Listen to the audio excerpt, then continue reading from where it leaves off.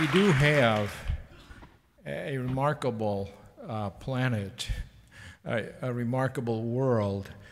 However, if you want to keep it, you're going to have to understand what the situation is, and you're going to have to stand up for your rights.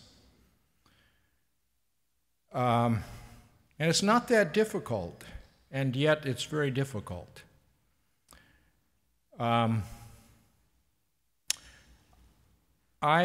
just back from Oregon, where the district court, U.S. District Court, one level below the Supreme Court, a suit has been filed by 21 young people, including my oldest grandchild, and one old person, that's me, against the federal government for not looking out after the rights of young people.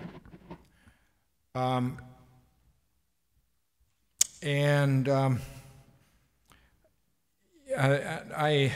just today had a paper accepted for publication, which I wanted to get done before this hearing, before the judge at the district court, but she has not yet issued her decision. The court case is basically we're asking the government, we're suing President Obama and science advisor and other branches of the federal government for not protecting the rights of young people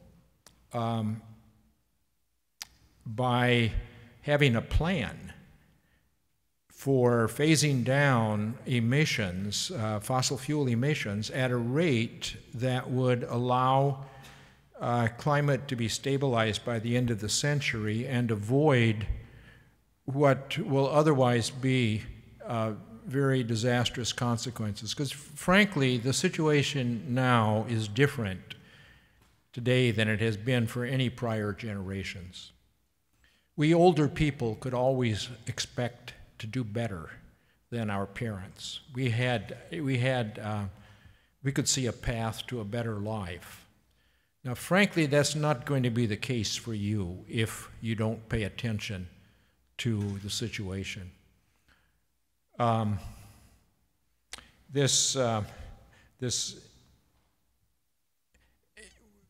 We had a hearing a few months ago before this same district court. A different judge, the federal government is joined by interveners, which are basically the fossil fuel industry, American Petroleum Institute and other fossil fuel industry, siding with the government and asking the judge to dismiss the case, because what we're asking is that government have a plan to reduce emissions several % a year.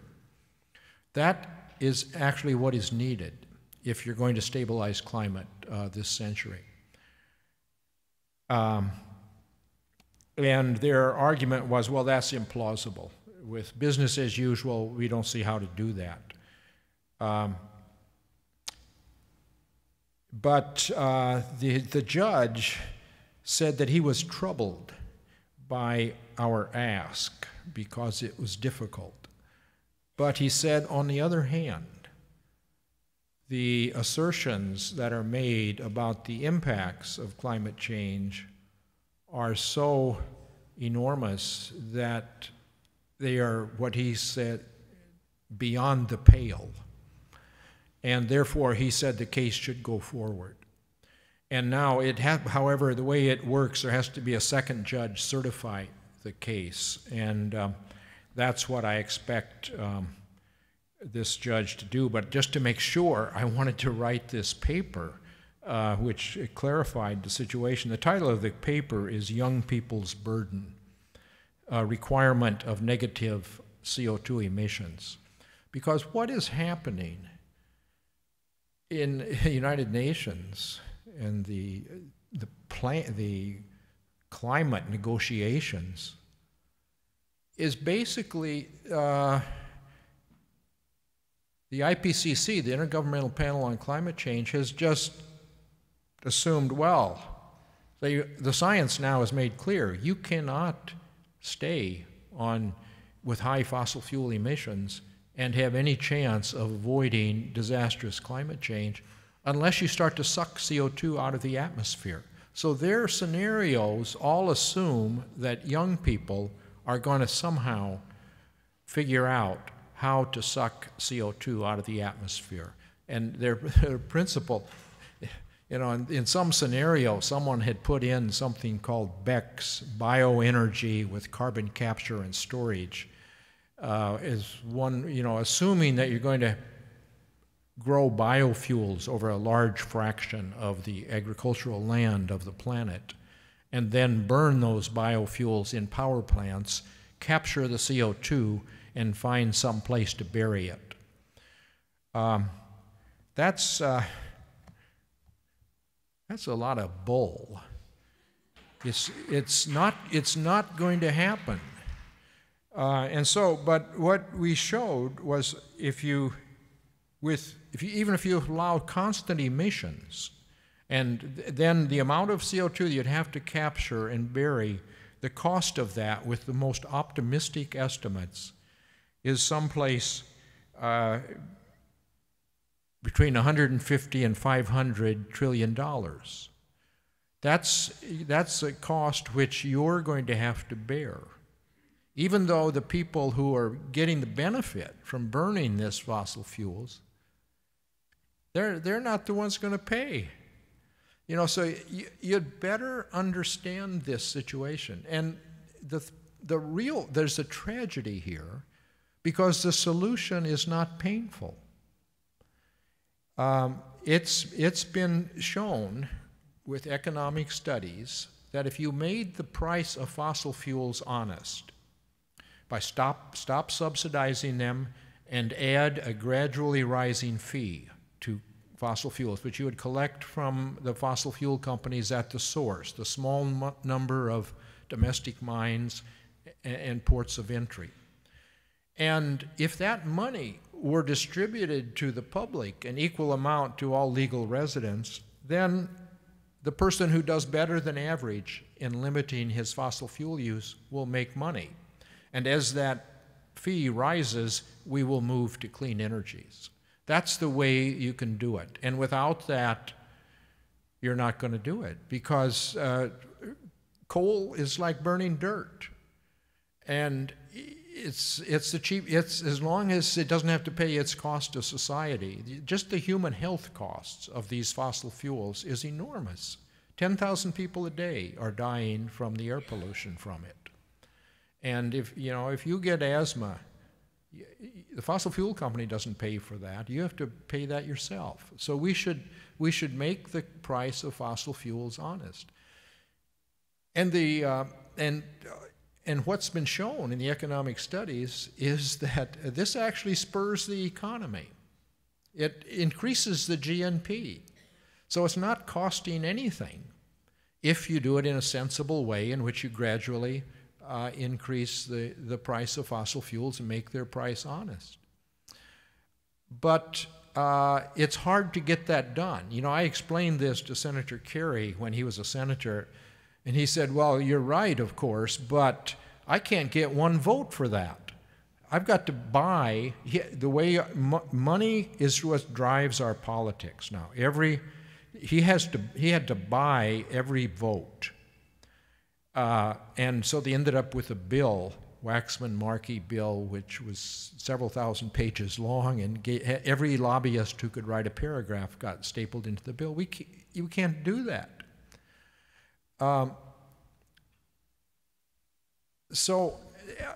But the thing is, the young people actually have the power to do something about this. Barack Obama was elected and overtook Hillary Clinton in 2008 because of young people. In Iowa, suddenly, young people in all 99 counties were knocking on doors for Obama. And he knew that he owed his election to young people, but they didn't know what to ask. They just assumed if we tell the politicians, you know, what we want to have a stable climate, you know, among other things. But that's not the way. You actually have to understand what is needed. That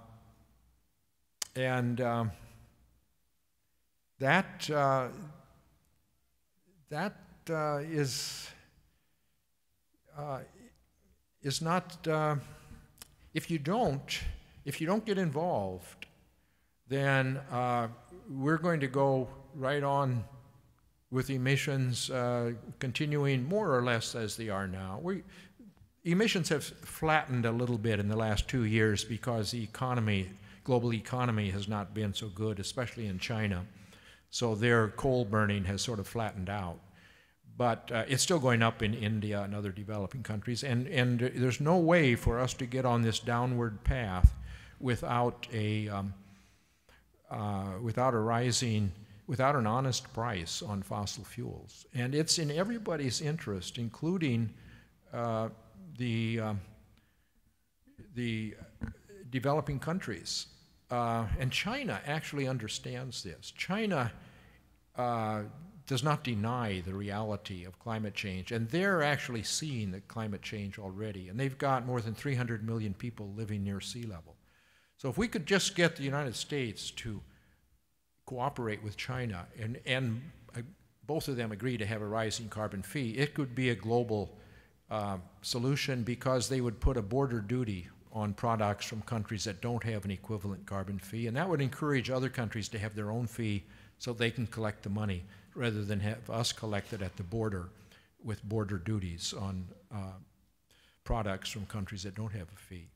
So it's a solvable problem, but politicians, I thought, well, there's just something wrong with US politics where the fossil fuel industry is so powerful. If you turn on television now, you see these advertisements for "I am an energy voter."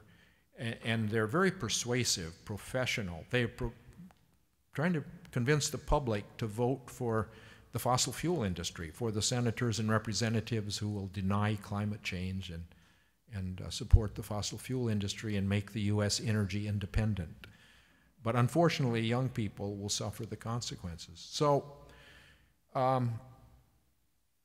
another thing another lawsuit we're going to start filing now is against the fossil fuel companies. Same way, with the same expectation that they know what they're doing. And so we may be able to get monetary awards from them, and as we did in the case of the tobacco industry. In that case, I think the money should go to developing countries, because we're going to need to suck as much CO2 out of the air as we can with improved agricultural and forestry practices. We can actually get 100 gigatons or more, and that will be a significant part of the solution. But we need to support the countries. Most of this will need to happen in low-latitude countries and developing countries, and so we need to support that. We need to have some funding to do that. You know, if we don't do this, we will soon lock in, we can't say exactly how rapid, but sea level rise of several meters. That means every coastal city will become dysfunctional, and more than half of the large cities on the planet are coastal cities.